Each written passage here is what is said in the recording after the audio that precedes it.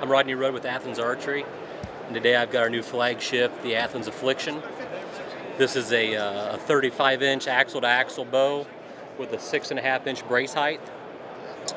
This bow is dipped in bonehead web camo, has a soft touch clear coat finish. It uses our 2-track cam system. Strings are a 452X. This bow is rated at 337 feet a second. The bow also has our new TRCS, which is a torque reduction cable slide.